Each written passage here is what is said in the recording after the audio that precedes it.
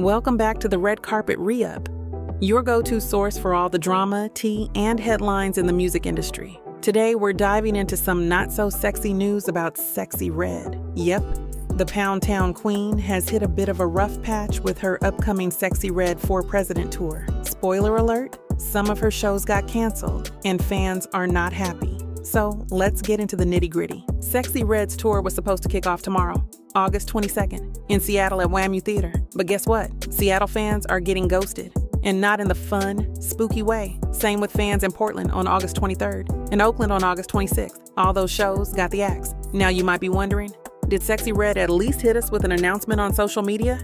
Nope, not a peep. No Instagram post, no tweet, no story, nothing. It's like she's pulling a Houdini on us. Naturally, fans are out here losing their minds. Listen, when you have fans this invested in seeing you perform, you might want to drop them a little heads up, right? But why though? Why are these shows getting canceled? Well, folks, it's all about those ticket sales, or lack thereof.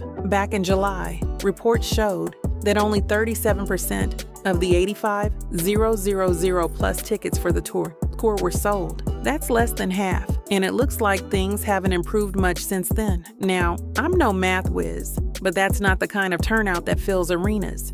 More like empty sections with crickets chirping. This is a big deal for Sexyy Red, whose star power has been soaring in the hip-hop scene. But it's proof that even rising stars can hit a bump in the road when it comes to live shows. Maybe it's the economy, maybe it's the venues, or maybe people just aren't vibing with her the way they do on streaming platforms. Now, what's super interesting and kind of strange is that Sexyy Red hasn't said anything about these cancellations. Nothing on X, Instagram, or TikTok. Not even a cryptic message like, "I'll be back." Fans are understandably upset. I mean, if you had tickets to see your favorite artist and they just ghosted you, wouldn't you be? Fans have been vocal about their disappointment, and they're not holding back on social media.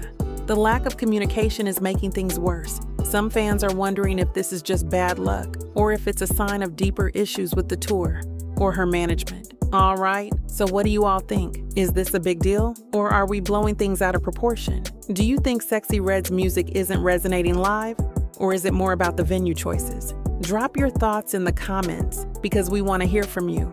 And as always, make sure to like, share, and subscribe to the Red Carpet Re-Up for more exclusive content on your favorite artists. We've got the tea, and trust me, you don't want to miss a drop. Catch you next time.